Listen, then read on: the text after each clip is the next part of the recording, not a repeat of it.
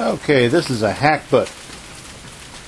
It's a 16th century weapon, matchlock type, approximately 36 3/4 inches long, with approximately a 3/4 inch bore. It's heavy, made of cast bronze, and it has certain pieces of iron embedded in it in the casting. There's a soda can so you can get an idea approximately how big around the breech is. Now we'll move that down to the muzzle and see how big the muzzle is. So that's our comparison for the muzzle. There you go, here's a pretty good comparison for how big around the outside diameter of the muzzle is. Okay, the Hackbut has a hook. That's the hook. That's what helps originate the name of the type of weapon, because it was hooked over a wall or a parapet to fire it, and that took up the recoil. And like I said, it's a matchlock type weapon, and you can see the remains of the matchlock, the pan right back here. Heavy. There's the pan for the matchlock. There's a rear sight that's cast in, it's a peep sight. And you see the old bronze surface with some iron embedded in it, which I think were pins to hold the forms of the mold in place. Got a couple little dents here, probably used as a club one time or another.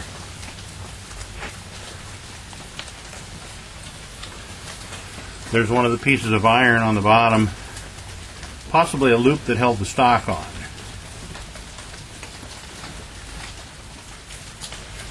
More features at the bottom. There's the hook I was talking about. 4 3/4 inches high.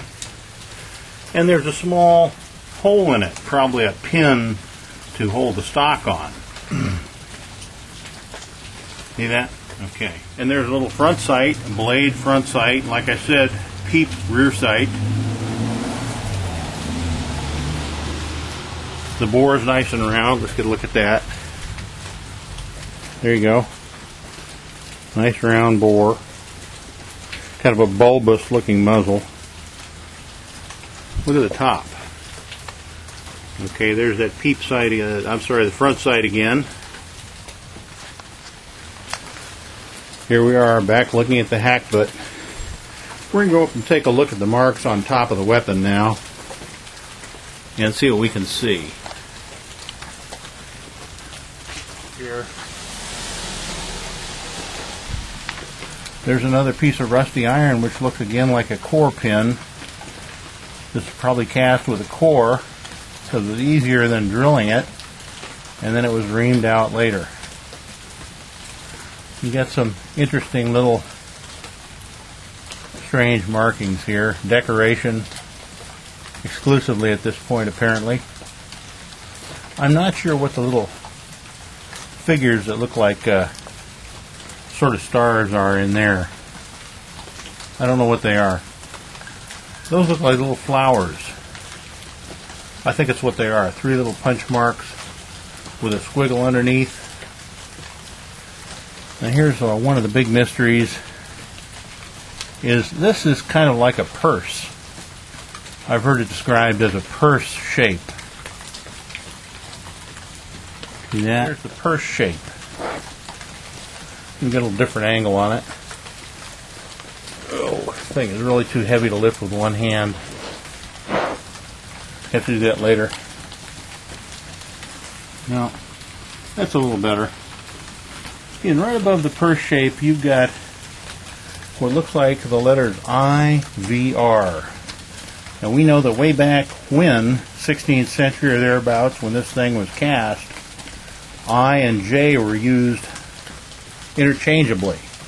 And you kind of have to know the context to be able to tell whether it's an I or a J. Like I or J, V like Victor, and R like Romeo, Roman, whatever, right over the purse shape.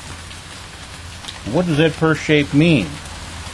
I have no idea, but I'm hoping the combination of the IVR, JVR, whatever, and the purse shape will lead to an identity of a manufacturer, a founder, or a gunsmith who put this piece together.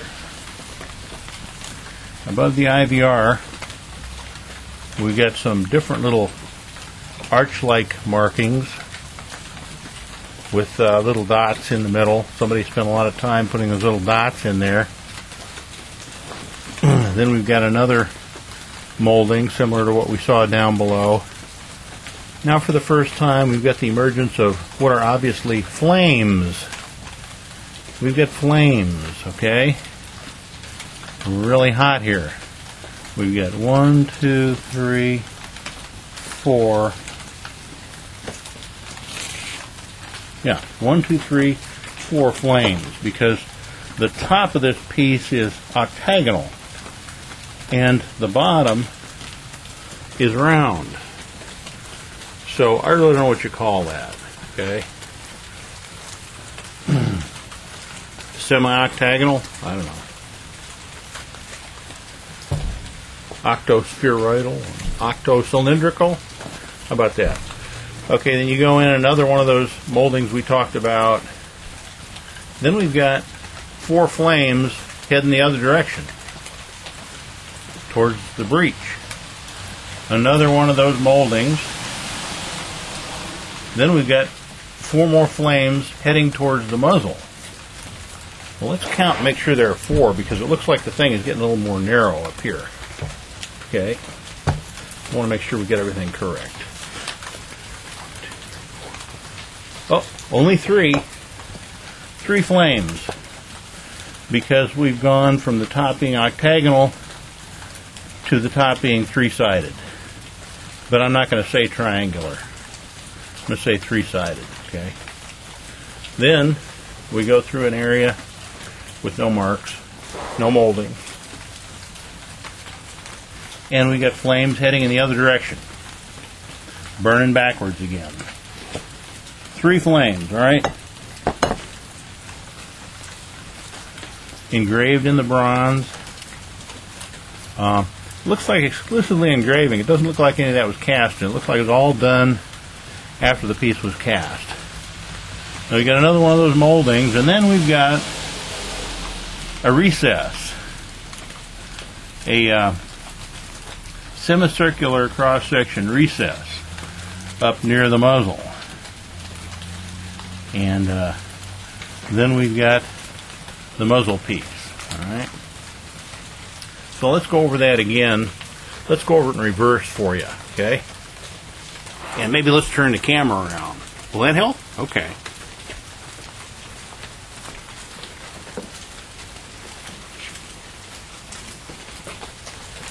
Here we go. We're going to take a scan all the way from the muzzle to the breech. You ready? Here you go. You get your flames, you get your moldings, designs, little crosses, flowers, flames. I'm sorry, the flowers are only at the breech, alright? Now the breech is kind of square. There's a little peep sight, okay? Little peep sight we're going to aim with. Go back up again. And don't forget that purse shape. I want somebody to tell me what the JVR and the purse shape are all about. Alright? Uh-oh, battery's running down. Haha. Better change them. Bye-bye.